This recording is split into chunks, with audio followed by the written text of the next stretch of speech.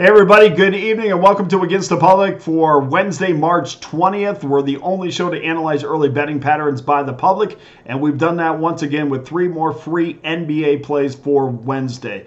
Thank you for joining me. I'm Dana Lane. Before we get to our free plays, jump on any of my 3-packs right now in the NBA, college basketball, NHL. They will all be up there for just $49.99. And of course, this offer comes with our Pick Dawgz win guarantee, which means you'll receive an immediate site credit for the purchase price if you do not profit. In addition, if you don't want to mess with any of the 3-packs or the individual game picks, please, this is the time, guys. We're on the verge of the NCAA tournament. The meat and potatoes start soon. Major League Baseball starts tomorrow.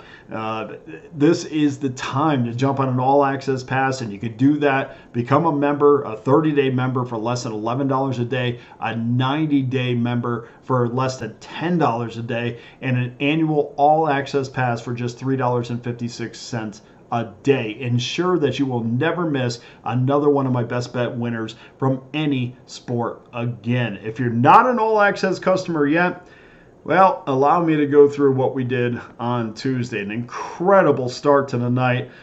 Incredible 7-0 start overall. A perfect night in college basketball. Perfect night in the NBA. We almost got it there in the NHL, but just got that one loss in the NHL. So overall on Tuesday, an 8-1 night, and all access members right now are doing snow angels in their money. So we've improved over the last 7 days, so 57.4% winners. Adding to our bankroll this year, 2,653 units of profit. That makes me the #1 handicapper on Pickdawgz with at least 500 or more plays. And you know we fire away every single day. At least 3 games in college basketball, at least 3 games in the NBA. We'll have a side and total in Major League Baseball tomorrow. We fire away every single day. Perfect night in the NBA, like I said. We won over 1,359 units won in 2024, and it looks like in college basketball we're going to be at 1,119 units of profit once the website updates in a few minutes. So what a great start overall. And I want to break this down a little bit more, not for self-indulgence and not to pat myself on the back. That's not what this is about. What this is to show you that the handicapper that you put your money behind can maintain consistency. So when we talk about the NBA, 57% winners over the last week, 56% winners over the last 30 days, 55% winners over the last 90 days, good for 1,146 units of profit. In college basketball, 59.1% winners over the last 7 days, 1,149 units won over the last 90 days. And in the NHL, let's not forget, 55% winners over the last 7 days. Guys, when you're choosing a handicapper,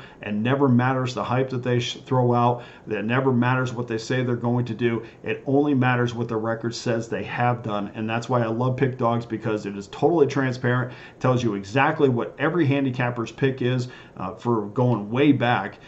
There's no games, there's no smoke and mirrors. We are what we are because our record says that's who we are. That seems like a Dennis Green line somewhere in there. But it's time to get serious about your March bankroll. Get an all-access pass right now. That's all that needs to be said. Let's get to our free games for Wednesday. We're going to start things off 7 o'clock Eastern Time. 5-11, 5-12. Indiana Pacers -9.5. 233.5 is your total versus the Detroit Pistons. And all I can say about this number is get on it as quickly as possible. This number opened up at 8.5. I bet it at 8.5, but it ballooned up to 9.5. Didn't get a chance to get it in there before the video. So we see 80% of the money right now are on the Pacers, at least the tickets are on the Pacers. So this number might go up even more. I look at this number and I immediately think it's a trap. The bookmakers are giving you a generous amount of points with the home team, which is the Detroit Pistons. And yeah, they're having a terrible season, 12-56 on the year, but they are a respectable 35-33 against the spread and 5-3 in their last 8 games. The Pacers already own a win and a cover against Detroit a month ago with a 14-point victory as a 12-point favorite. And if you watch that game or remember that game, the Pacers absolutely owned that game for 3 of the 4 quarters. They scored 72 points in the first half. They shot 53% from the field. They had a horrible third period, but outside of that, third quarter, outside of that, first, second, and fourth, they completely owned. They dominated for 36 minutes. They probably should have won this game between 20 and 25 points. And better yet, recent form, the Pacers are coming off that 5-point loss at home against Cleveland as a 7-point favorite. You would think with Cleveland trailing the Bucks by 1 game in a Central, you are going to get the best effort out of Cleveland in this one. You're going to get the best effort out of Indiana in this one. I'm going to take Indiana minus 9.5 over Detroit. Game number 2, 7 o'clock Eastern time, 5:13, 5:14, Miami Heat versus the Cleveland Cavaliers. The Cavs minus 2.5, 201.5 as a total. Another game I wish we got on a little bit earlier that opened up at 204.5 in some spots, obviously down to 201.5. We're so close to getting under 200 total. Heat have been an automatic under bet this season with a 44-24 record to the under. They're on a run of 7 straight unders after that 98-91 loss to the Philadelphia 76ers. In that span of games, they've averaged 204 points per game, but in their last 3, that number has dropped even lower to 199 points a game. 6 of the last 10 meetings have cashed under tickets, including their last meeting in December when Cleveland took a 111-99 victory with a total of 223.5 in that game. On the injury front, Duncan Robinson is not going to play. He's got that back injury. He will be out in this game for the Heat. Jimmy Butler listed as questionable with that right foot contusion. And for Cleveland, Donovan Mitchell is also listed as questionable with a knee injury. Word is around both camps is that even if Mitchell or Butler plays, they are less than 100%. So that's going to factor into this as well. Normally 201.5 would be way too low for me. I don't think it's too low in this game. We're going to go under 201.5. And in game number 3, 10 o'clock Eastern time, Los Angeles Clippers minus 11, 215.5 is your total versus the Portland Trailblazers. Both teams have trended under this season, but this series has cashed 3 straight overs, including both meetings this season, when the two teams combined for 259 points in their last meeting, with a total of 219.5, and then 234 points the meeting before this season. Earlier this season, 225 was your total in that meeting. So 2 games this year have both cashed over. And even if you want to go back to that last game last year, the 2 teams combined for 261 points. So they're not even getting close to going under the total. And the bookmakers continue to slap up these numbers that are, in that 215, 225 range in there. And that's just not containing these 2 teams.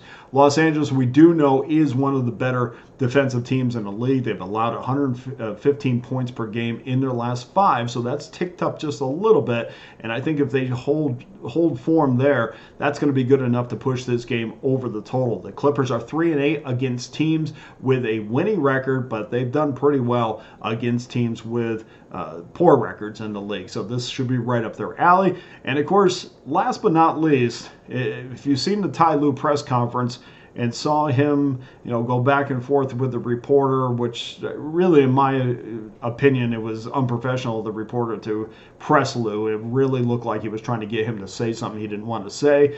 I commend Ty Lue for handling himself in the manner that he did. But then you have Paul George come out in the media and also talk about, well, I don't think our team has an identity.